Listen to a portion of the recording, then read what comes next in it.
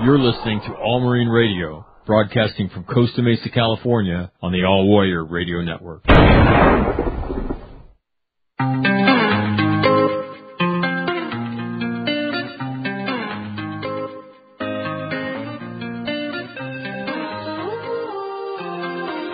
We continue on a Tuesday, 8:34, All Marine Radio. Thanks for listening. And joining me from the vicinity of Boise, Idaho, is Ken Rogers. Ken, first of all, good morning. How are you? Fine, sir. How are you? I'm all right. Ken, first of all, tell us. We have to learn a little bit about you, but you're up in the vicinity of Boise. You born and raised there? No, I was born and raised in southern Arizona, between Tucson and Phoenix, and lived there for my childhood until I joined the Corps. Really? And so, what got you up to Boise? There's a woman in this someplace. Yeah, well, there's a wife, but I lived in Arizona until the early 80s, and then I moved to New Mexico, southern New Mexico in the mountains, and I met my wife there, and we got married, and we lived there 6 years, and then we moved to Northern California and lived there 15 years, and decided we wanted to explore the Northwest, and Boise is a pretty good hub for doing that. So. Wow. How about that? We're in Northern California. I'm from Sacramento originally. I imagine you're Sonoma County. Up there. So you seem like I don't want to say a wilderness guy, but you like the mountains, you like the green? Well, I like everything if it's the right time of the year. So, when you're raised in the desert, you want to live in the mountains where it's cool and trees. And then you live there for a while. Well, it's cold in the winter and you're dealing with snow, so we moved to Sonoma County, and we liked it there a lot. I didn't like all the rain in the winter because I'm a desert person, I guess. So anyway, I've lived in lots of places that, it's like, generally speaking, I found out a place is good or bad based on my attitude. So. Oh, you know what? I agree with you. I mean, the Marine Corps, has moved me around the country a little bit, and we used to tell our kids, hey, look, there's good places and fun things to do everywhere you go, and there's great people all over this country. So just keep an open mind, and you'll be surprised how much fun you have. So that's kind of my attitude, and my wife's too. And so we, you just kind of. Places have reputations, but there's individual people living there, and most people are pretty good folks. So interesting. That's how I look at it. All right, the Ken Rogers. Now, you go to high school where? In Arizona? I went to high school in Casa Grande, Union High School in Casa Grande, which we call Casa Grande. So I've been there. My dad, believe it or not, my dad was in Major League Baseball, and the San Francisco Giants used to hold spring training in Casa Grande. And yes, they did. And there was the pool at the hotel they stayed at was shaped like, I think, a baseball bat, if I recall. And right. Yeah. No, I've been to Casa Grande. Not a whole lot there, but it was a good time. It was a good time. There's a lot more there now than there used to be. I can remember when they built that, and they came to Casa Grande. We used to go out in the summer and watch Willie Mays and Glenn McCovey and Juan Marichal. Yeah, that was back in the day when the Giants had those guys, and they were a pretty big time baseball team. That had to be a great memory looking back on going back out and watching the Giants come to town. Oh yeah. It was, that was the big deal. We'd ride our bikes out of town there. It was like about 5 or 6 miles out, so we'd ride our bikes out there and watch the games and come back. And How funny. So how does the Marine Corps get on your radar, Ken? Well, I got lots of Marines in my family. I had 2 uncles and 3 cousins that were in the Marine Corps. I had a cousin that was killed at Chosin Reservoir. Wow. So it was just around the house. My dad didn't like Marines very much. He didn't not like me. He was an Army guy, so, there's that inter-service rivalry. Right. So I just, it was like the Marine Corps. That was something that was around the house. So. All right. And then, so you graduated from high school when? I graduated from high school in 1965, and I went to Arizona State for a year and didn't, I just wanted to raise hell and drink. And, good reason to go to college. And so then I was working, on a core drilling rig on the Papago Indian Reservation, which they now call the O'odham Tohono Reservation, south of Casa Grande, at a potential copper mine down there, and I didn't like that either, and I figured I was going to get drafted if they had the draft, of course, back then, and it was before the lottery, so, your local draft board might pick you, especially if you were aimless and messing around, so, I had a friend that lived across the street, had lost his driver's license, and he got his draft notice, and he told me, I would like you to take me to Phoenix. I want to see if I can join something. And so I took him up there, and we went to the Coast Guard, and we went to the Navy, and we went to the Army. And we finally, when we went to the Navy, he went in the Navy recruiter's office and talked to him, and the Marine Corps was across the aisle, and I walked in there, and I don't know why. I had no intention, but I joined up. So. What happened? You walked in and the guy says, "Hey, how you doing?" And yeah. And I asked him what's going on, and he told me what was going on. Of course, he told me if you sign up for 4 years, we guarantee you the air wing, and so I took that. And of course, I never even got close to the air wing, and I ended up as a grunt, which that's what they wanted anyway, mostly was grunts. So. I joined up in August 4th, 1966, and I had to wait 2 months before I could get into boot camp. They swore me in, and so with 9 other guys, and 4 of those were draftees, and 9 draftees and me, and the 9 draftees, 4 of them got chosen to be in the Marines, which was quite a shock to them. But then I waited 2 months before I went in. So I went in on October the 4th, 1966. And reported to the Marine Corps Recruit Depot in San Diego. Yes, sir. I went on a bus with 3 other guys from Phoenix, and we showed up, and we were waiting at the bus station, and I'll never forget, this corporal comes in the back door, and he says, "Are you guys going to join the Marine Corps?" We said, "Yeah." And he said, "Come on outside." And as soon as we got outside, there was nobody around, man. It was like, hello.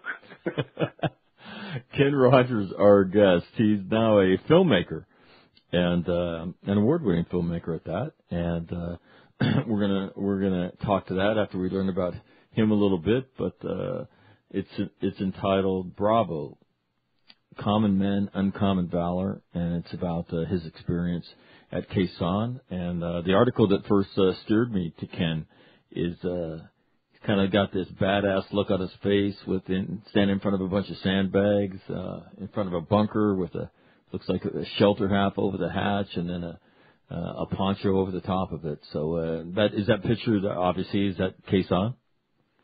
Yeah, that was, I think, probably taken right before the siege started, probably in mid-January 1968. And the fact I say that is because I was outside and I didn't have a helmet on. Something had to be. That's funny. Let's talk about your, I've got an email for you. Mac, listening to Ken, I'm curious, as he talked about the local draft board before we had the ping pong ball system. Would he be so kind as to explain both in terms of the draft, because many of us have no recollection of it. So for those people who've never been really cognizant and about the draft, explain how the draft worked, Ken.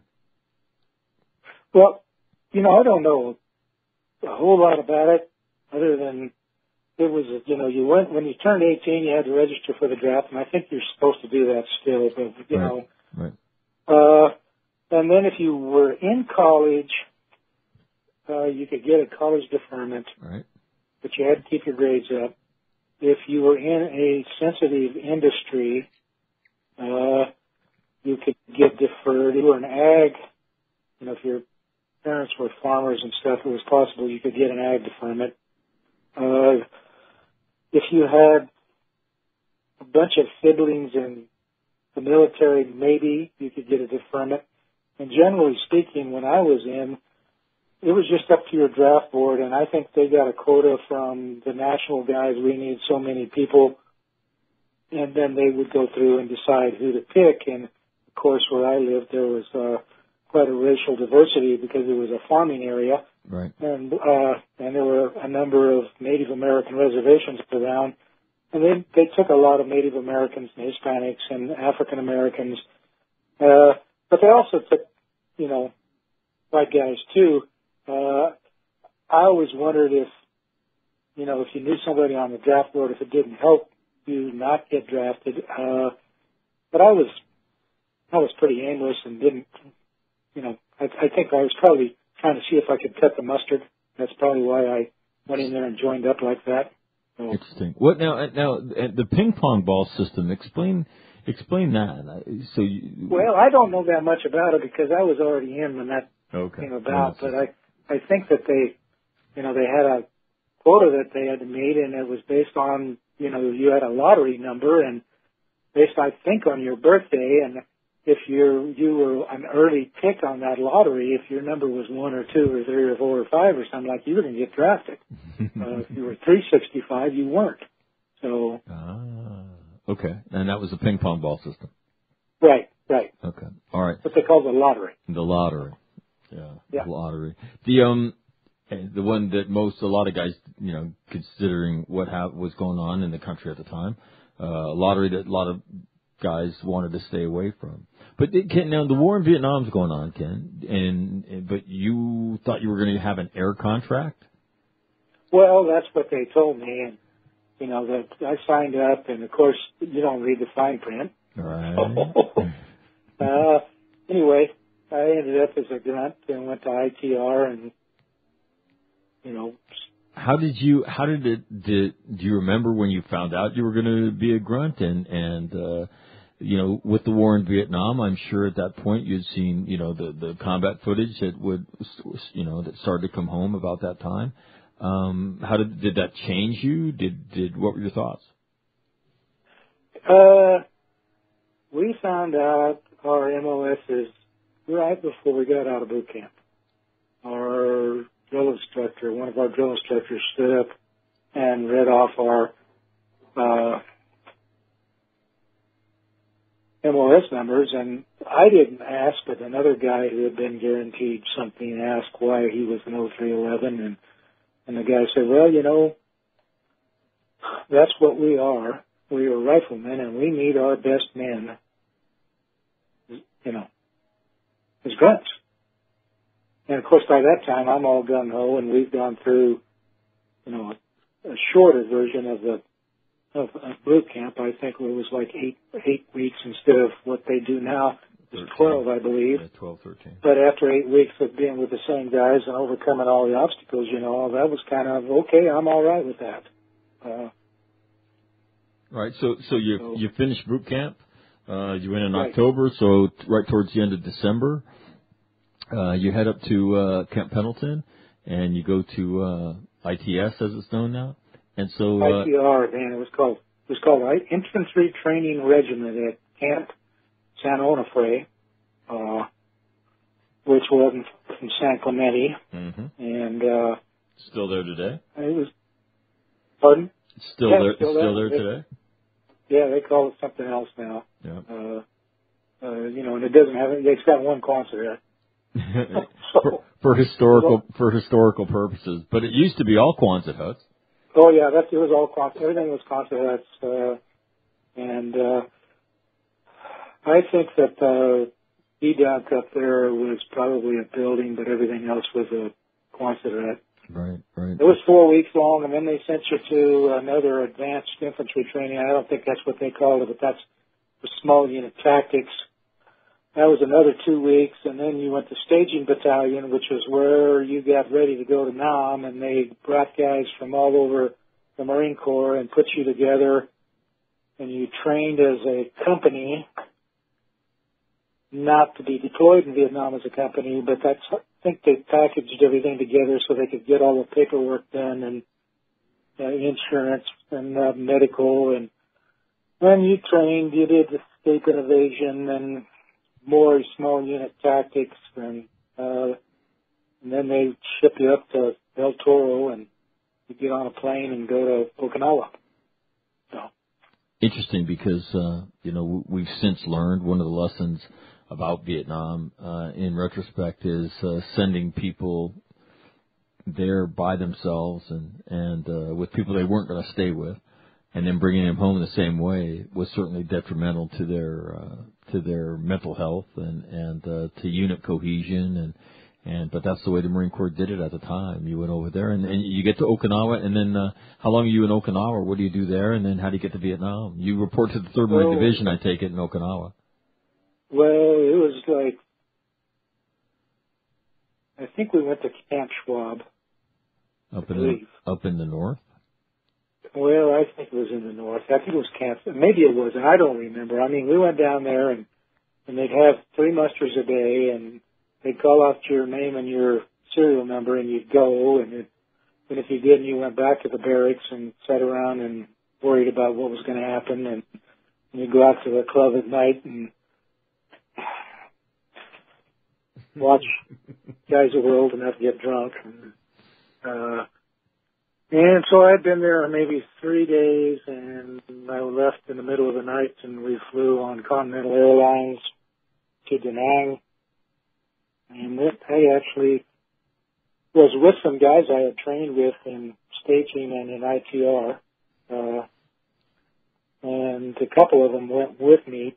When we got there, we sat around for 4 or 5 hours, and a truck showed up, and they called our name, and we got on a 6-by and went out southwest of Da Nang and to a place called Hill 55 to the 26th Marine Regiment.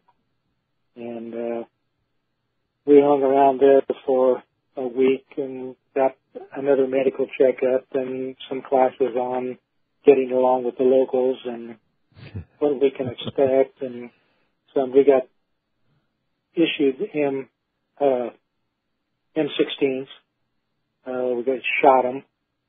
So we stood watch at night. And then we went out toward various units, which were, I went to Bravo Company, 1st Battalion, 26th Marines, which was like 4 or 5 miles south of Hill 55 at an old, burned out, I imagine French ville, we called it. Was a big house and some outbuildings, and they'd probably grown rice there. It had been blown up, probably, maybe as far back as when the French were fighting the Vietnamese there. And there was nothing going on there. It was just really hot and wet. I love that. So, what part of Vietnam, Ken, are you? Well, it was an I Corps, but not very far from what they call 2 Corps, which was south of there. I'd say probably in the old Republic of South Vietnam, probably about a quarter of the way south. Okay. So you're at the southern end. You're at the southern end of Bicor. Yeah. Okay. What they call the Arizona Territory, which at various times in the Vietnam War was a nasty place to be. When I was there, it was like we'd go on these long patrols, and we'd just sweat, and get wet, get leeches, occasionally a booby trap. We were in what they called a free fire zone, but they had taken all the indigenous people there and hauled them off to Da Nang and put them in these camps, so they couldn't support the Viet Cong. So we were there no, I don't know, 3 weeks maybe, and then the hill fights, which is basically the first battle of Khe Sahn, Right. started, and we moved north and got to Khe Sahn just as that was ending, which was in late April or early May of 67. And we ran an operation out southeast of Khe Sahn, and then they stuck us up on Hill 881 South. How did you did you guys truck there? Did you guys No, they flew us. They flew us from. They trucked us from Hill 55 to Da Nang, and then they flew us to Phu, and we were there a couple of days, and then they flew us from Phu to Khe Sahn. Okay. All right. So now C-130s. C-130s. I want to stop right there, and I want to kind of change gears, and for about 5 minutes, then we're going to take a quick break, and then we're going to come back and talk some more. Okay. So you spent your time in the Marine Corps. When did you get out of the Marine Corps? Got out of the Marine Corps on November the 3rd, 1969, which was about 11 months early. They were letting grunts out. They were letting us all out. Because I think they decided that the effort in Vietnam was a no-go, and they didn't need a bunch of grunts around causing trouble. So. All right, so you come back to CONUS and you get discharged, and then what do you do when you're discharged? I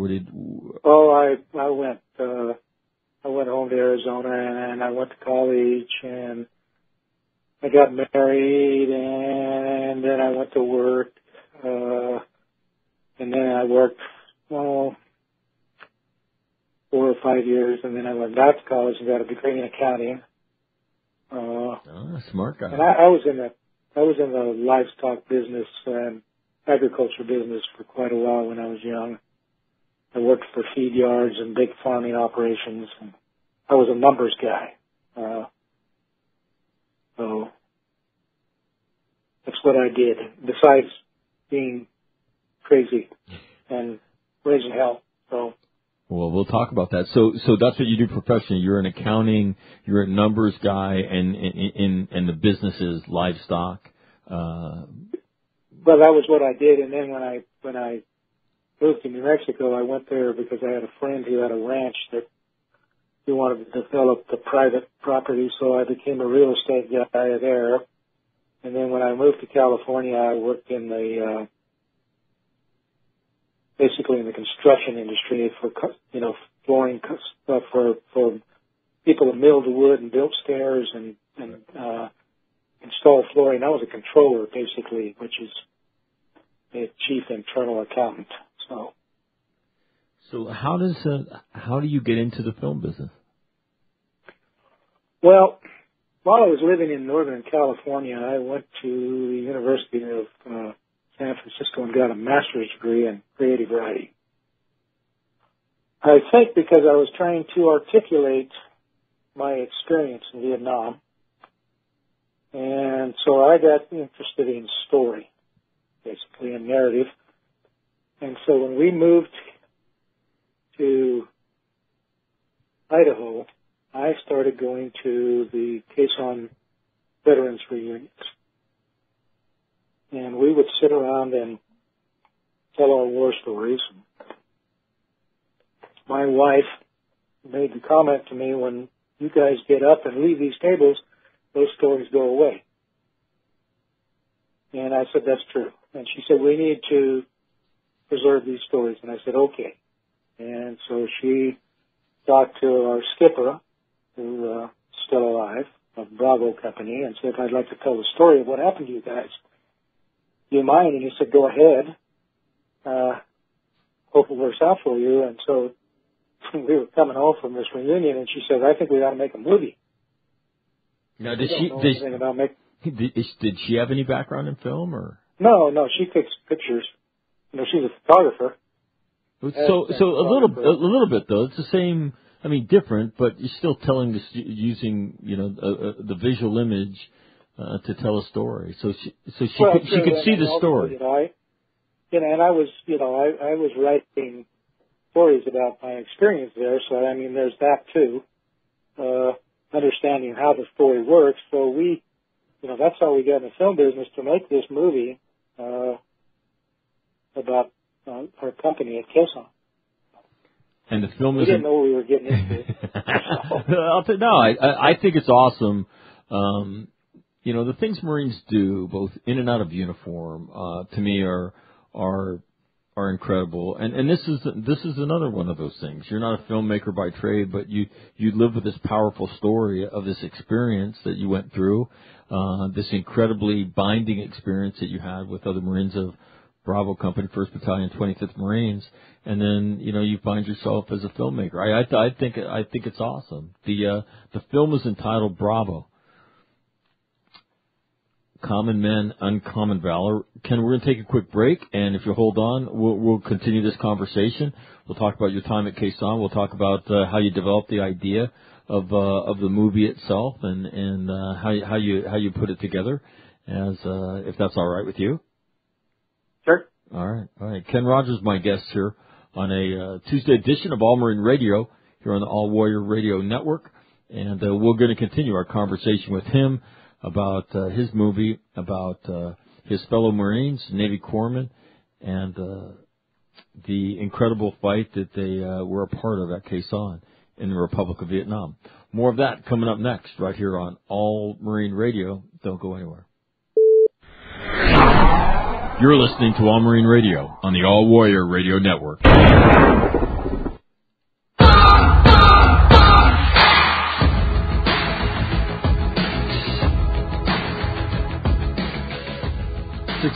6 minutes after 9 o'clock here on a Tuesday morning. Mike McNamara with you. All Marine Radio continues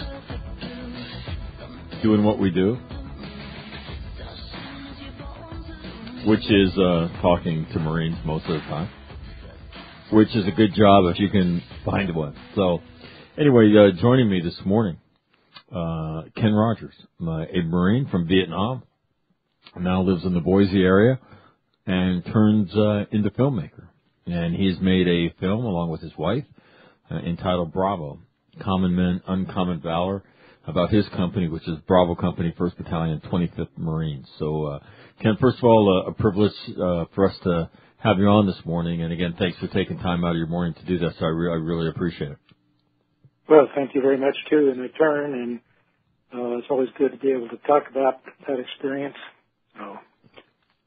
So I've got an email for you, and so we'll let me read this to you. Mac, could Ken talk about the layout of the hill that we see so often in pictures of Khe Sahn? We see the C-130 moving in and out of there. It looks like to be under fire. We see the constant explosions of artillery, and it looks like the top of the hill has been completely devoid of vegetation. Was at the bottom of the hill and adjacent, was that all jungle, or was it less than jungle? I'm curious, having obviously never been there. So, Ken, can you describe the terrain around Khe Sahn? Okay, Khe Sahn was sitting on a plateau along. There was a town called Khe Sahn, a village called Khe Sahn, but combat base was north of there on a plateau that sat just above the Rao Quan River, which runs into the Quang Tri River. It was pretty flat there, but it was surrounded by mountains. And the mountains that you see quite often in the pictures are the ones to the north, and they're two, pretty prominent peaks. One's 950, which was always occupied by a platoon of Marines, and there was some radio relay up there. And next one to it is 1015, which I don't think anybody ever was on. I mean, you couldn't resupply it. There was also Hill 861, which was immediately west of the combat base, which had been the first hill fight. It was occupied by a company of Marines. The area between there and the combat base had been mostly a coffee plantation that there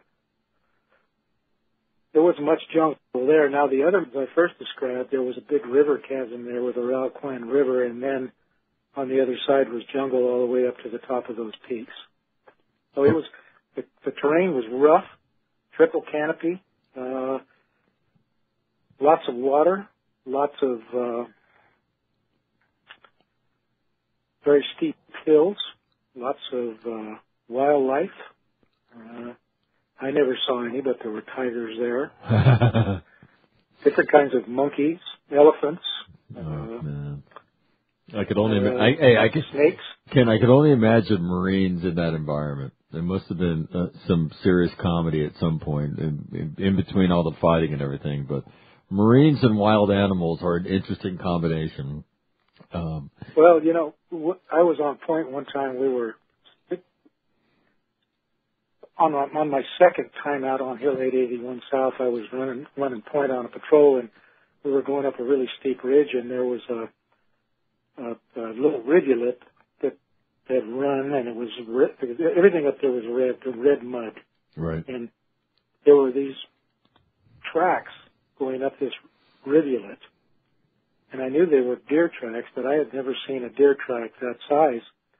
And so we went up to the top of this ridge, and we got over there, and down at this little meadow was this critter, you know, bear and an elk, that was down there grazing. And so one of the machine gunners set up his machine gun on his tripod, and he shot this animal. And we had a guy from Kentucky there in our platoon that was awesome, woodsman. Woodall was his name. And Woodall went down there, and he gutted that thing and quartered it, and we hauled it back to Hill 881, and we ate it. And it wasn't worth a damn. We didn't let it hang.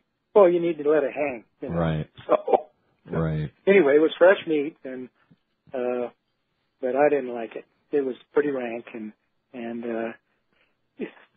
that's my wild animal story. You know, I mean, you kill snakes if you could, and right.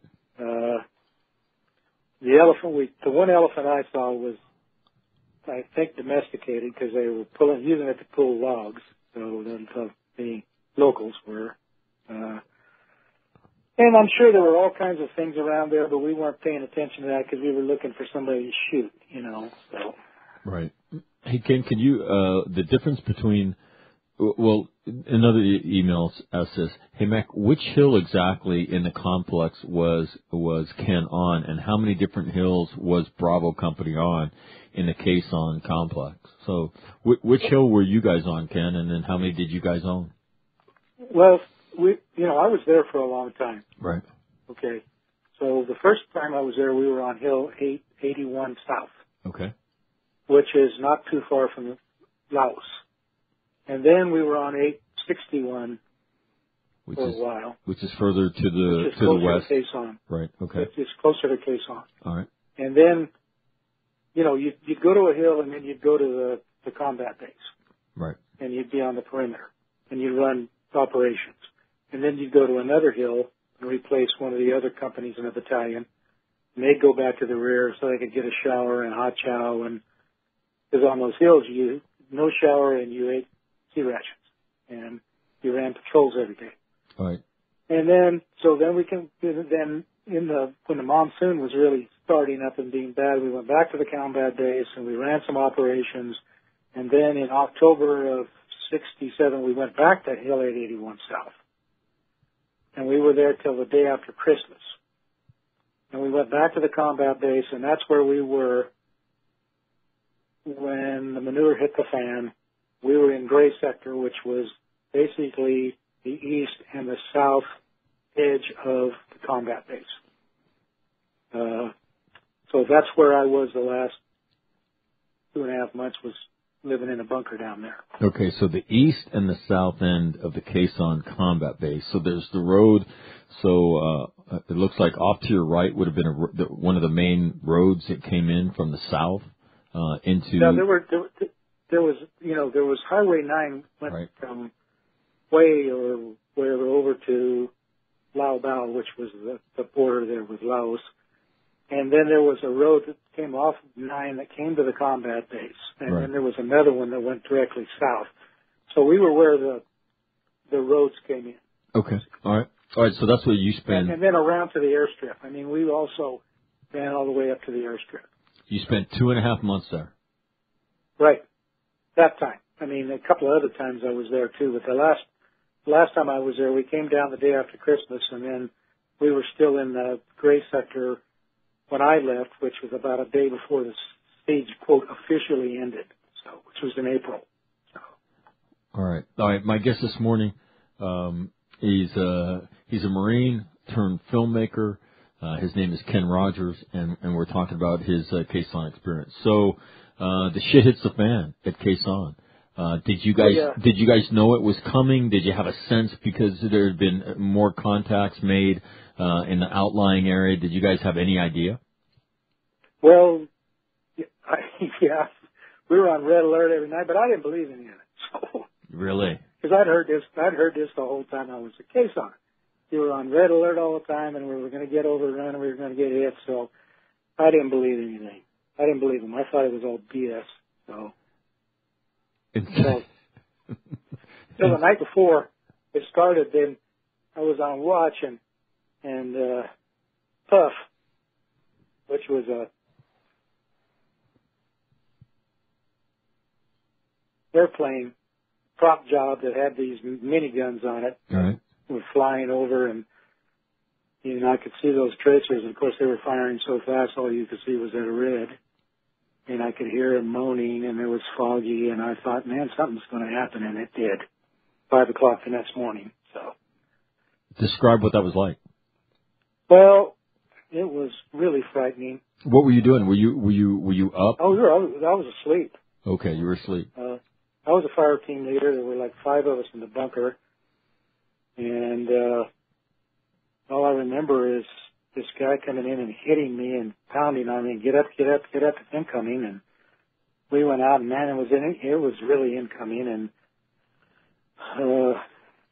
disoriented and loud, and explosions going on everywhere. And then one of their rounds hit our ammo dump, which was really close to where we were. And the ammo dump went up like with 250 tons of 155 and 105 and 106 rounds, and all that stuff was going off and crashing. And, it was for about 30 minutes. If they could have gotten in the wire, I think they could have probably, I know where I was, they could have probably gotten through us because we were just really disoriented. And then after about 30 minutes, everybody got their act together. So, and we thought they were coming through the wire, but they didn't. Bob, what the hell is it like when an ammo dump goes off of that size? I mean, well, it's just, I mean, it's loud, and there's stuff going up and coming down, and it's all of us falling in our trench, and we were all got in bunkers basically, and just hope that they didn't hit where you were, and then there was CS gas stored in there, so the trench line and bunkers all got full of gas, and we were running around with our gas masks on. We all looked like a bunch of weird beetles. Wow!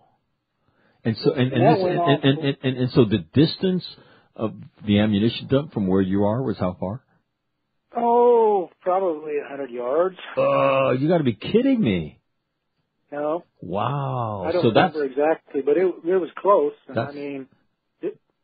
And there were guys in our company that were closer than we were. I mean, it was, after it kind of calmed down, the platoon commander sent me down the trench to see if we could make contact with the guys down on our left. And I went down there, and there were guys laying all in that trench who had been hit by 155 rounds that never exploded. They just cooked off and went up straight up in the air and came down, and were hitting them. Shattering their thighs, and the trench was full of crap and shrapnel, and it was crazy, man. So, Wow. You know, and then on top of that, you get, you know, the CS gas that's stored in the ammunition dump, and that stuff is designed to cling to low areas if you've ever been around it. That comes in a trench line just to put a cherry on top. Right, right. And that's and that's just the start of the day, right? That was the first 4 hours, you know, and so then you know, we just thought, you know, okay, so we finally got hit, and we've been expecting it, and we had no idea what was coming. So it got worse. So for us, it got worse. Wow. Again, my guest Ken Rogers, we're talking about Khe Sanh here on a Tuesday edition of All Marine Radio. So that's the morning of day one, 5 o'clock in the morning. The ammunition dump gets hit. So take us through the days, if you would, Ken. What were they like? I mean, you know, we in the Marine Corps, and I'm an infantryman as well. You know, we study that, and you know, we talk about, you know, interlocking fields of fire, you know, mortars and artillery in dead space, and range cards and all the rest of this stuff. You guys lived in a prepared bunker defense, and how many days does this go on for? Well, it went on for basically 77 days. That part of the battle for Khe Sanh, what they call the siege. And after that first day, you know, we took incoming, but it wasn't really that serious. I mean, we were taking incoming, and okay, they're taking incoming, and we were still running patrols and went out on LPs and setting up ambushes at night, and did so for several weeks. And then when the Tet business happened, you know, it scared the dickens out of all of us. And from there through the end of, you know, the month of February was like, you know, we started taking incoming maybe 1,500 rounds a day. But you just said it wasn't that much. You mean compared to the ammo dump blowing up and the shellacking you got on the first morning? Well, that was like for 2 weeks it wasn't too much, and then it started picking up. Okay. And then we started taking like 1,400 rounds a day. Wow. Because they had set up, you know, this is in a half-mile square area, and they'd like to hit down at our end because the regimental CP, the battalion CP, the ammo dumps, that kind of stuff were all right around where we were. So, I mean, they were pounding the hell out of us, and they set up some 152s, which was basically, I think, about an 8-inch gun, right inside Laos, inside these caves in a plateau. And they'd roll these guns out on these, I think, on railroad tracks, and they'd let us have it, and then they'd put them back in, and you couldn't. This plateau was so constructed as you couldn't get at them with air power, and they were too far away for our guns to fire back. And that was the worst. Those things sounded like freight trains coming. And so, I mean, that went on for, you know, February. That got to be a daily thing, pretty much. And then we sent out a patrol on the 25th of February off to the southeast. And they went out there and they got ambushed, and there were 26 guys killed, or 27 guys killed, and one captured. And we weren't allowed to go out and get them. And the survivors struggled back in over a 5 or 6 or 7 hour period. And after that, the Vietnamese dug a trench line all the way around basically Khe Sanh. And we were looking at them and they were looking at us, and we were sniping and they were sniping, and they were shooting their 57 recoilless rifle recoilless rifles, and we were shooting at them with 106s, and mortar fire was coming in all the time, and it was like you live below ground. And, you know, at day and all night. We had air power coming in there and pounding the dickens out of them. B-52 raids real close. I mean, really close. 175s firing from the coast. It was insane, and you couldn't go outside the wire. And you know, the guys out on the hills, and we had occupied hills around, they were also getting hit, and we thought it was the end of the world. How would somebody get medevaced if you were hit from one of the outlying hills? They'd go in and get them. You know, with 81. With about what happened. I'm sorry. Go ahead. Would they go in with helicopters, or would you? Yeah. Wow. They have these strategies of going in with helicopters, and they go in with a whole bunch. You know, a gaggle or something. I can't remember. Anyways, and it just made it more confusing for the North Vietnamese, because on those hills, they were isolated. I mean, they were completely surrounded by the enemy. Right. And on Hill 881, they lost a lot of choppers, I think. A lot of people got killed getting on and off. So it was like crazy. And then, when they'd come in at Khe Sanh, as soon as they'd come in and start to land, the incoming would start coming in. The planes, for a while, stopped coming in, and they'd, parachute stuff to us. And if they did come in, they didn't stop. They'd land. They'd go down to the end of the airport, turn around. They'd have that tailgate open, and skids would come off on a parachute. And if you were on there, they'd just throw you off, tell you to run for the slit trenches. There was one C-130 and a 123 and a number of choppers got dropped down there at the combat base. It was nuts. Ken, it sounds nuts. I mean, it sounds like something like World War I, except with modern aircraft and things like that. It's hard for us to even, and you said danger close with B-52s dropping. It sounds like to include even 27 guys killed they went out to run a patrol, or did they went out to set in an ambush? What were they doing? No, they were running a patrol, and we'd been out there running patrols basically for a month after the first day, basically, and after the first day, January 21st, we've been running patrols basically out there all the time. So they went up to a checkpoint, and they saw 2 North Vietnamese soldiers standing out farther along, and so they decided to go get them. And they were chasing these guys, and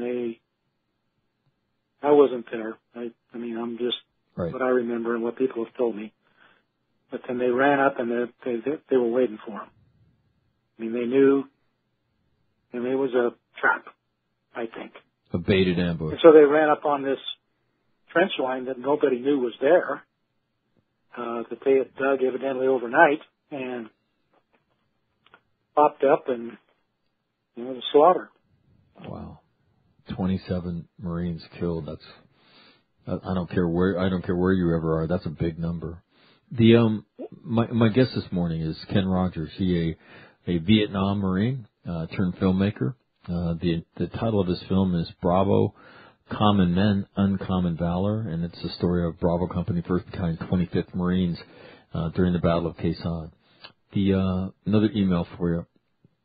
Mac, it's hard for me to fathom what that must have been like to live with. How did they sleep?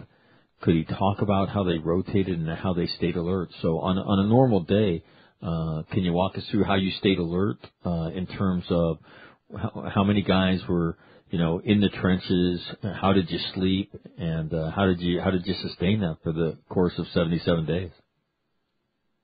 I don't really recall that much about that part of it. You stayed down. I mean, we did a lot of digging. And we never stopped digging. We just kept digging deeper and deeper and deeper. And, filling sandbags, and you just lived with your head below the trench line. I mean, and usually you were 2 guys up, 2 guys down. Unless they called 100%, and then everybody was up, which was quite often. You didn't sleep very much, and when you did get to sleep, then the incoming might start, and you certainly weren't sleeping then. Right. So, you're young and you're jarheads, and there's nobody but you and the guys around you, so, you just got to get through it, man. I want to transition let's kind of, so now the siege goes on. Is there, are there key moments in the siege that you guys either thought, well, we're going to be able to, we're not losing this thing? Are there key moments that you remember in the siege? Well, it seems like to me, if I remember right, about somewhere in the middle of March, it became apparent to us that it wasn't as dangerous. It was still all going on, and we were taking a lot of incoming, but it just didn't feel as dangerous. And I think that's because the North Vietnamese had decided that maybe this wasn't working for them. But I know that on the 23rd of March, we took like 1,400 rounds that night. It was horrible. It was just crazy. And then on the 30th of March, we went out to get all those guys that were out there, those 26 guys. Right. We went out to get them, and we got out there, and we got into a North Vietnamese trench line, and they got involved in a battle that lasted about 5 hours. And we didn't pick up very many of those guys, and we had 12 KIAs, and I think everybody was a WIA that was on that patrol, and what they told us is we wiped out a battalion. Wow. And it was satchel charging bunkers and flamethrowers. We were using flamethrowers on them, and it was bayonets, and it was crazy. It was just nuts. And after that, it seemed like everything kind of relaxed. And I know it didn't for other guys because the fighting there went on, until July. But the nature of the fighting, I think, changed. It went out because we were, the first aircraft came up the road and the Marines went out of the combat base and they started assaulting these positions where the North Vietnamese were. But it was like March, it started to lighten up a little bit. It wasn't as steady a pounding we were taking, although on various days we'd really get the hell knocked out of us. It's an amazing story, and it's hard to even, fathom it when you talk about, 152 guns shooting at you from caves in Laos that you couldn't get to, and the sheer amount of ordnance that got expended against you guys, and living like that day after day after day, and then in the midst of all that saying, well, there came a point that it wasn't that bad anymore. It wasn't that bad anymore. And listening to it, it almost sounds absurd, except you're absolutely serious when you say that, and you say it as somebody who lived there and endured it, and you knew that it wasn't as bad as it had been. It's just astounding to hear. I'm curious. I want to switch gears and talk about filmmaking and post-combat related mental health and things of that nature. First of all, let's talk about post-combat related mental health. You came back. How much did that experience change you as a guy? Well, it changed me a lot. I think, my mother for years went around and just would mumble that damn war. I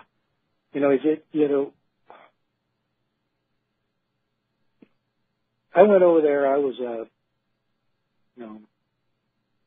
country naive kid. And, I came back and I was a cynic and about a lot of things and a fatalist about a lot of things. And I accepted the fact that human beings are capable of, normal human beings that that are really great people are capable of surgery if necessary. And it changes your outlook on the human race. It does. You can't avoid it. On top of that, we suffered from all of this business that, of course, it wasn't recognized. You didn't have PTSD. You didn't have TBI. Don't talk about that. That's crap. You're just a bunch of wimps. And we were all dealing with that. So it was crazy. You know, I was in the Marine Corps for a year, almost a year and a half after I got back from Vietnam, and I can remember I worked I was in a Marine barracks in San Diego, and to get in this barracks, you had to be a Vietnam veteran. And we ran the brig, and we did security on 32nd Street Naval Station, right there outside of National City. Mm-hmm. And we were nuts. I mean, we were crazy. Everybody in that place that I remember was, from sergeant down, was nuts. I mean, it's like, you know, if I had been those old-time sergeant majors and stuff, I'd have wondered what the hell I'd gotten myself into. You know, we were just crazy. There was, you know, a lot of drinking. There was drugs everywhere. There were, you know, fights. You go out at night to a bar, and man, you know, you could count on one of your buddies getting us in a fight. Oh. And look forward to it. Yeah. Not so much me. I usually would sit on a bar stool and watch them. So as you got older, these things that we now talk about, you know, as if they've always existed,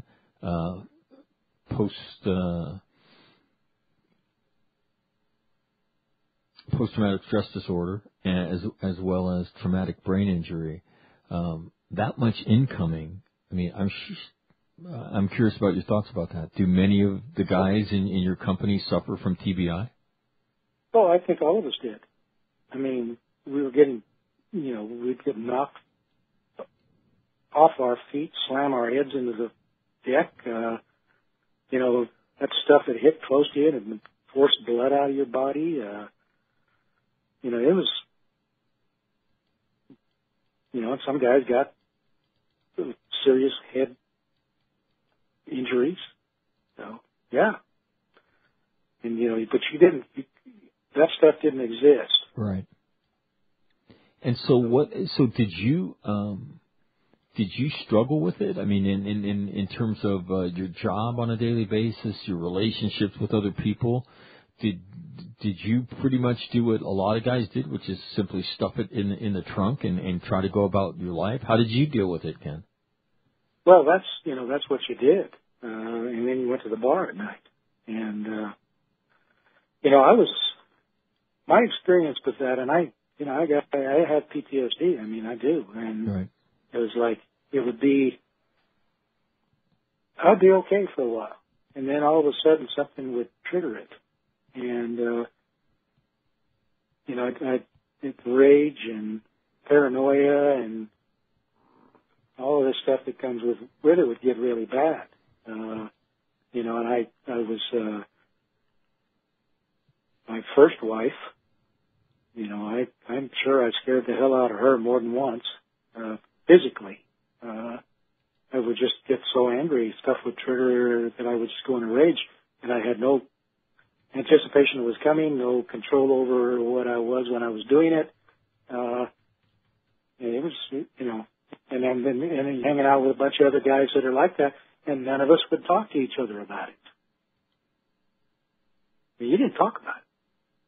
I had a friend who I was with in the Marine Corps after I got back from Vietnam who was going to the University of California at Berkeley studying to be a psychologist, and he was telling me about PTSD. Now, this is in the early 70s. And he said, "You've got PTSD." And I told him, "If you don't shut up, I'm going to whip your ass, man." I don't have that. Right. Right. Wow. So, at what point did you go seek help, or when did that happen, Ken? Okay, so I was from the mid 1980s through the 90s. I was pretty okay, as I remember it. And then on 9/11, when that happened, that really, and I think this happened to a lot of Vietnam veterans, that really was like, it tore the scab off, and all of those feelings came back. The anger? And so I dealt with that. And this is the funny thing. I had never been to the VA. I'd never acknowledged their existence. The only thing I'd ever done was they educated me, and I bought a house. I'd never been to the medical facilities. That was something you didn't do in the late 60s or the early 70s. You didn't go to the VA, okay, because they'd kill you. That was what the word came down. And in 2008, my wife and I were out with some friends of ours in a restaurant here in the Boise area, and this guy said something to me, and I just went berserk and just exploded. And I told myself, and I told my wife, I need to stop doing this because I'm going to hurt somebody, and maybe myself. And so I went to the VA in 2008, first time I'd ever been there. And I was under treatment for a little over a year for PTSD, and they told me I was cured, and I ain't cured, but, I'm sure they got their problems with manpower and money, so. Right. I'm not, I don't do stuff like that, or I haven't. I haven't had an episode like that, so. Anyway, I have a Purple Heart, so I get, they take care of me, or they're supposed to, anyway.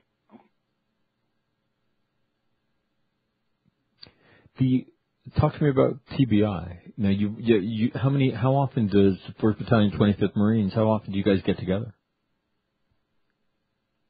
Once a year. Once a year? Wow. I've never heard of that. That's crazy. I mean, that's crazy good. Now everybody tries to stay connected on Facebook, and wow, I think that's incredible, Ken. So you guys get together once a year, and how long have you been doing that for? Well, they've been doing it since like 1989, I think. I first went in 1993, but the internal politics of the organization were so nasty that I said I'm not going back. And then I went back, and like about 8 years ago, I started going. And it's what it is the Khe Sahn veterans. Okay. Basically, if you were a veteran of Khe Sahn, but probably 80% of the guys are from 26th Marines. Okay. And all three, particularly the people who were at Khe Sahn were the 9th Marines, the 3rd Marines, the 1st Marines, and the 26th Marines, and maybe some other units. But those were the ones usually that were there that saw all the crap over the course of like a year and a half. So most of the guys there are 26 Marines because we lived at Khe Sahn. I mean, I lived there for 11 months. Right. Home. And so they'll have a reunion on the East Coast, and they'll have one on the West Coast, and one in the middle, and one on the East Coast, one on the West Coast, and one in the middle. And there'll be 500 or 600 guys show up. Wow. Do you mind if I ask you about suicide? Have you guys had much of a problem with suicide post-Vietnam? Yes. Yep. And, there's a number of guys that were there at Khe Sahn who have terminated their lives. So I don't know if it's as bad as it is now, but it's not good. And I mean, my wife and I are in the process of making another film about wives of combat veterans. And the first interview we've done is a woman whose husband was at Khe Sahn and committed suicide 40 years later. So, I mean, this kind of stuff kind of sticks with you. Kind of. I was just talking to Carl Marlanis yesterday, who wrote the book What It's Like to Go to War, and was right. You're familiar with him, and he talked about how necessary it is for families to go to therapy or get counseling on their own when you have somebody who's going through this. And he said if they don't, he said, can you imagine being a family member and watching this angry, violent person that you love that didn't used to act like this. And they need to know that we're just being affected by our experience, and that, it'll pass, and and then maybe how to deal with it a little bit on their end so that they can help.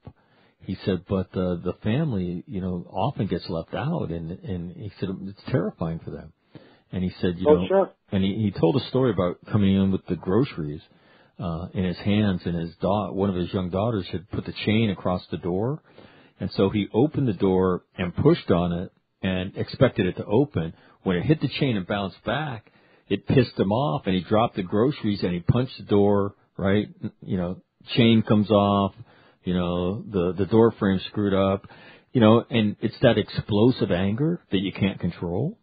And his wife looks around the corner and smiles and says, "Did everybody take their medication today?" And he said, had she, we laugh about it, right? He said, had she not gone to therapy with me and didn't know what she knew, that would have become a huge incident. As it was just, hey, your dad lost it. It's okay. He doesn't mean it, but he's affected by, what's happened to him in his life. So we're going to make sure he takes his medication, and then we're going to have dinner. And he said it was, the difference between his family being involved and not involved was huge. Talk to me about, in the film itself, what are you trying to convey to the viewer that watches your film about 1st Battalion, 25th Marines, and Bravo Company's experience on Khe Sahn? Well, when I flew out of Khe Sahn, and I was on a CH-46, I think is what it was. And I flew down to Dong Ho, and I got out of the chopper, and I looked back up at the hills, and you could basically see the mountains where we kind of been. And I thought to myself, that's a hell of a story. And so that story has been brewing down inside me for all those years.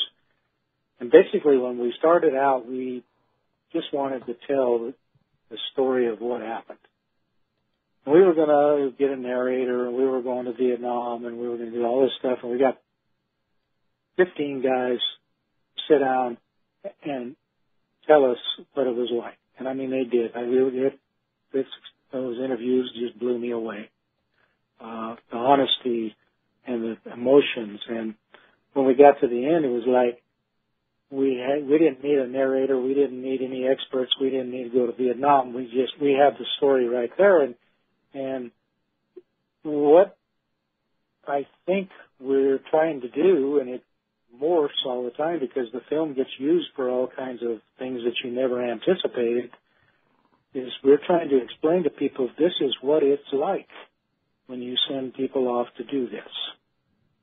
And there's so many people in this country now who have no idea what it's like, and will just say, hey, thanks for your service, and we'll go on down, we'll party to the weekend, and you have no idea what it costs.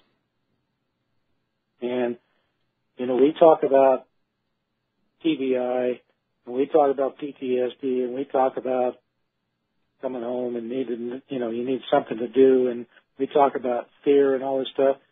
And it wasn't planned. These guys just talked about it, and it's all in there. And it's just a narrative over, this is what happened. We start at the beginning and we end at the end, and then we have 20 minutes of them telling what it was like, and they talk a lot about what it was like to come home and be treated, at the best, like you were, inconsequential. At the worst, you might get a spit on, somebody say some nasty stuff to you, and you get in a fight. What it was like to have PTSD. What it was like to deal with injuries. I just wanted to tell the story of, these guys were amazing. I mean, the people I served with were absolutely amazing because some of them were shitbirds and some of them were roll bricks, but when the crap hit the fan, man, everybody showed up, and it was just like what the human mind and spirit is capable of when they're put under stress and they need to operate together is amazing. That's all I can say. I know I ask this a lot. Is there any way that you could put into words the courage and selflessness that you saw at Khe Sanh? No, I can't. I mean, it was just. So you just get out of the way and let their stories tell themselves. Yeah, and it was we just let everybody tell their story, and I asked them about, do you remember this? Do you remember? Because I did the interviews. Do you remember this day? Do you remember this day? And then they talked and they talked and they talked and they talked, and some of them had never told a story before. It was pretty amazing, and I think if they were like me, when they were doing all this stuff, it was amazing. It was just like, this is what today's business is. This is the business we're about. This is what we do. We don't like it. We're scared. I mean, and I was scared the whole damn time I went up through that crap. And I'll tell you, I was really frightened. That's all I can say. But when I had to go do something, I went and did it. Because those guys, that peer pressure in the Marine Corps the combat is tremendous. If you don't do what you're supposed to, how are you going to live that down? Plus, you need that guy over there to take care of you. So you better take care of him. And so, it was what we did. Amazing. We had to do it, and we did it. Amazing. Ken, do you have advice for, I got a couple emails but let me ask you one more question. Do you have advice for combat veterans coming home? You're about 30-something years ahead of guys who've served in Iraq and Afghanistan. Do you have any advice for them? Well, my advice to them is, get over and get you some mental health counseling. I mean, that's really, I would have been a lot better off if I had done that. And, there's no shame in it. There's nothing to be ashamed of. Go get some counseling. And, well, I think Carl Marlantes is right, and take your family with you. Because my kids, my daughter had no idea what I went through until she saw the film.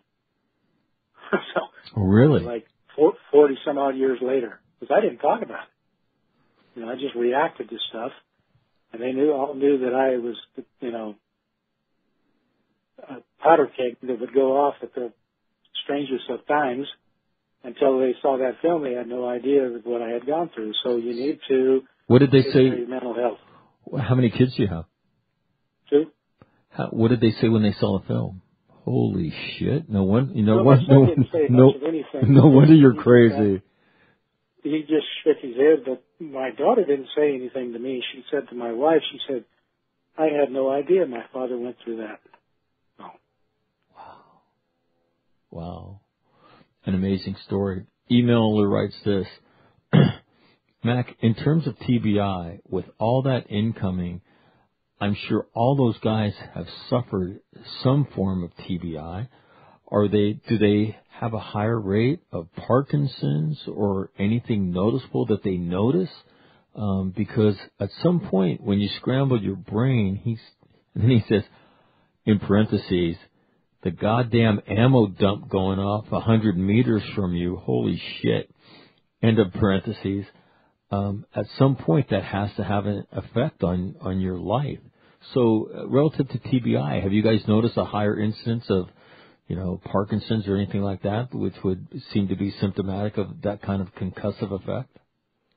Well, I can't answer that question. But from my standpoint, I don't know the answer to that. We have a lot of guys dying, but most of them are dying from cancer,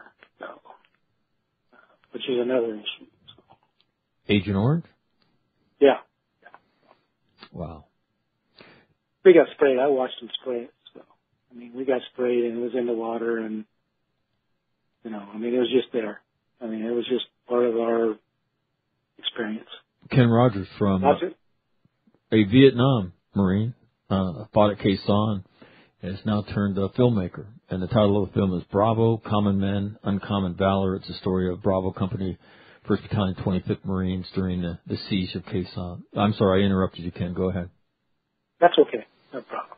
All right. The next question. Mac, where the hell do we get the video? I want to watch it. So, Ken, how do we get a hold of the video? How do we watch it? Well, right now it's only available through DVD and www.bravotheproject.com. BravoTheProject.com. Right. All right, you can go there and you can buy it. How much is it going to cost me? $19.95. $19.95. All right, and you're making a second one about the families or wives or specific. The wives, which will also, of course, is going to talk about the veterans and the families, and we're going to cover women from World War II through the current combat. So I've got a text message for you, Mac. I'm curious. Has Ken learned things that he didn't know about Khe Sanh because of the project? Ken? Yeah. Oh, yes. I learned stuff that happened that I had forgotten. I learned stuff that I didn't know. But I have learned a lot of stuff about Khe Sanh from not just from the film, but from the increased interplay I've had with men who served there. So, yeah, it's been I'm still learning. Mac, I thought Ken was recognized by the Marine Corps Heritage Foundation. I haven't heard either you or him mention that. Ken, have you guys been recognized by the Marine Corps Heritage Foundation for the film? Yes, we went to a museum last April, and we were given the 2016 Major Norman Hatch Award for the long documentary.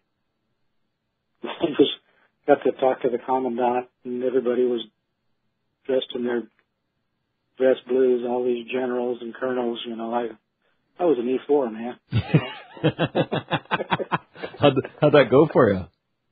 Oh, it went great. I was really impressed with the commandant. Nobody said that. Who was it? Dunford or Neller? Neller. I was impressed with him. He's a good man. He's a straight shooter and a good man. Well, I'll tell you, he is. I mean, he just says it the way it is, and he's a nice man too. A very nice man. Yep. He's one of my battalion. He was one of my battalion commanders. And, is that right? Yeah, no, I know him well. In fact, he was the first guest ever here on All Marine Radio. I told him I was going to launch this thing, and he said, "Well, let me know." And I said, "I'd like you to be the first guest," and he said, "I'll do it." So he's and what he wants is my vision of what All Marine Radio is, Ken, is someplace that guys like you, me, our friends, current day Marines can go and we can listen to our culture. Like young Marines could benefit. And guys who are out of the service. I don't know about you, but for me, the Marine Corps is a warm place. It's like a warm blanket, and whenever you're around the company of Marines, as you say, you were an E4, but you're hanging out with the Commandant. It's a good feeling, though, because they're Marines, and we speak the same language. We tend to see life mostly the same way. And so hoping that this can be a pipeline that guys can tap into all over the world and on a daily basis, feel that connection and not feel isolated. And so hopefully by listening a little bit, they can get smart about mental health, and we can maybe impact the amount of suicide and mental health issues that are going around. But he was completely supportive, and as you say, he's a great guy. And welcome and congratulations on the award. Now I really need to see the film. I'm curious. What about you personally? Was this you went into this project? Wanting to kind of document the stories as, you relayed the conversation with your wife initially. How has this whole project impacted you? Well, I think it's been really good for me, because it has gotten me involved in something that I'm passionate about, and I think that's always good. I don't think I've ever been as passionate about anything in my life as I have about this project. I kind of went in it, when she said we're going to make a film, and I said okay, I did not believe that was going to happen. I did not believe we would make a film because we didn't know what the hell we were doing. But we did make it, and once we got going, it was like, this is really important for me to be able to get this story told. And it was important to me because it's been bugging me for all these years that somebody needed to document this amazing story. And so that's been extremely satisfactory on a personal level. Plus, I mean, it's forced me to confront all the things that, you know, you this guy got killed, that guy got killed, you know, seeing somebody drive down the road with, you know, with a diver's head blown off. You don't see his face, but you know who he is. You know, that kind of stuff that haunts you, it's forced me to confront that. And I think that's been good for me. So. His name is Ken Rogers. He lives in the vicinity of Boise, Idaho, born and raised in Arizona, and a member of the United States Marine Corps since 1966 when he went to boot camp. Ken, first of all, I want to thank you for spending time with us this morning and telling your story. It's Khe Sahn is one of those battles like Khe Sanh, like Iwo Jima that always gets mentioned on the short list of heroic Marine efforts. And you and Bravo Company 125 are certainly in that hall of, I don't know what, hall of heroes, hall of champions, I don't know what we would call it in the Marine Corps, but certainly a place of honor. The courage that you guys displayed for such a long period of time, the video that we all see, and now hearing you talk about it, what it was like on a daily basis, certainly a tip of the Marine Corps helmet to you this morning, and as well as all your mates for what you guys have done. And then as a Vietnam veteran, I want to personally offer the thanks of myself and all my peers because of what you went through. We don't get treated like that anymore, and I cannot imagine having your experience and coming home and being treated with the back of the nation's hand like many of you guys were. So thank you for doing this, and God bless you for everything you went through, and you guys kind of paved the way for the way we get treated. And there's no amount of thank you that I can say that can ever replace how you were treated. But on behalf of me and all my peers, thank you very much. Thank you, and thank you for listening to me talk. Oh no! Let me just tell you, I could do that. I have a great job. Just interviewing, current day Marines and guys who used to be in the Marine Corps, and their incredible stories. I mean, our culture is absolutely phenomenal. And yesterday a guy named Matt Morgan was on talking about he's the guy who produced the piece that's going to be on the Smithsonian Channel about the forgotten. The unknown flag raiser on Iwo Jima. Now that he retired lieutenant colonel, and and just that whole story is riveting. Then Carl Marlanis, a Navy Crosswinder, I got to talk to him yesterday. Get to talk to you today. Then tomorrow, the director of the Marine Corps historical branch is going to join us and talk about the Iwo Jima and from an institutional perspective. How they had to look at it, what they had to go through in order to do that. And then I'm going to interview a guy who was at the Khe Sanh tomorrow as well, and then a guy who was on Iwo Jima on Thursday. So I have a great job for a Marine because our culture is incredible. And you think you're going to tell one story, I'm sure like you learned. You think you're going to tell one story, and then all of a sudden these other stories start popping up that are so compelling that you're telling along the way. It's just a great experience for me, and you're a piece of that. I've never spoken at length to anybody who was at Khe Sanh. So certainly a privilege for me this morning, and I loved every second of it. So you don't mind if I bug you? Maybe we'll do this again sometime on whether it's a separate issue or whether we talk about Khe Sanh again. I'd enjoy doing it. Sure. All right. Enjoyed it a lot myself. Thanks a lot. And what you're doing, I think, is for Marines is very important because, I have mixed emotions about the Marine Corps. When I was in it, I didn't like it. But, once you're in it, you're in it. And the older I get, the more I find how much I am in it. And so all of these stories, enrich the fabric that we endure and live with. And so I think it's a great thing what you're doing. Thanks a lot for letting me talk about my guys. So.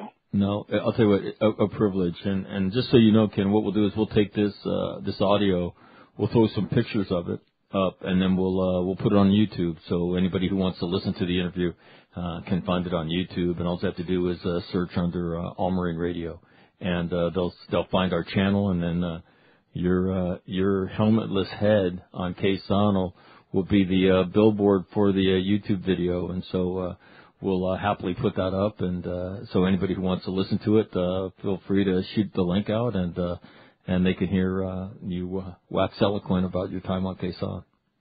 Okay, so when can I expect to do that so I can get it shared? We'll probably have that up tonight. We'll have to we'll have to produce the audio and get a couple pictures, and we'll produce that, and it'll be up tonight. And then I will more than happily shoot you the link. Okay. All right. Ken, again, thank you very much for doing this, and congratulations on all your success. And what I think is best is you talked about the passion that you had for doing it, but at its core, it's this unselfish desire to make sure that the things that you saw and were a part of are documented because they're so important and they're so moving. And I think great things come about from unselfish work, and you and your wife are certainly a great example of that. So congratulations. Well, thank you, sir. Appreciate it, and likewise with you. All right.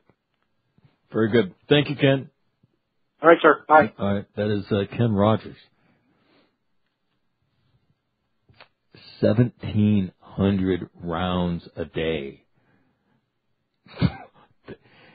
You can't even, come on.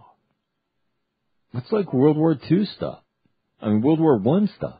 In the trenches in France. Just hammering each other. Crazy. And Khe Sahn. Wow. Anyway, we're going to take a quick break. When we come back, the Gunner going to join us on a Tuesday edition of All Marine Radio. More of that coming up next, right here on the All Warrior Radio Network. Don't go anywhere.